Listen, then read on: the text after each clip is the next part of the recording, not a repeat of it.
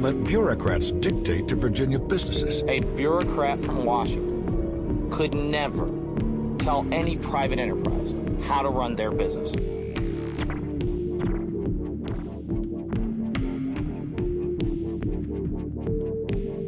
This is going to devastate medium-sized and small business.